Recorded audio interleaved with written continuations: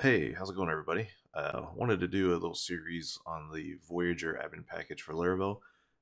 Been kind of messing with it for a couple weeks, and I think some of the new features that just came out are pretty handy, and I thought I'd show everybody kind of how they can start using it. So this is kind of the main website for them, and let's just go ahead and dive into the docs. So in my experience, found that this latest version isn't actually the latest version out there. The docs might be version or two behind, but basically all we really need to do is install a Laravel application. So I figure we can go ahead and start there. So we know the typical command is, compose or create project Laravel, and then whatever name you want it to be. That was called explore. Should be okay.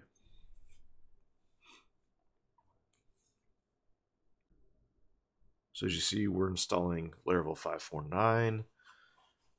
Although I think the default for Voyager is 5.3 at the moment, but that's okay. We're just going to go on. Okay, so we're going to go into our project.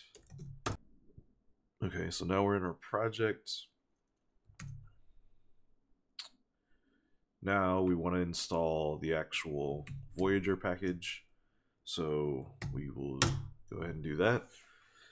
It's going to be kind of boring, and as you see, it's installing 11.3 as opposed to the 10 version 10 whatever. So there is a little bit of a difference between the documentation and our version of Voyager, which is okay. So anyway, I already have this set up on Laravel Valet, so everything's going well. Okay, so we have it installed. From the basic installation, it looks as if it's pretty much identical. The only thing is that now I think we need to go and do a little bit of setup for our basic Laravel installation. So if we come back to our .env file, we can call this our explore, whatever. Username for Valet is root, and there's no password. And I also there we go. Add explore, and then we're gonna connect our user. The same kind of stuff we have to do like every time, but no big deal. We'll get there. All right, so now we have that, and we should be able to move on to the next step. So we need to add this to our providers array. Oops, wrong one. And scroll down to providers. There's that. And then I think this time I'm going to go ahead and install with dummy data just so that we can get up and running faster. So let's do that now. Ooh, now we have our first issue.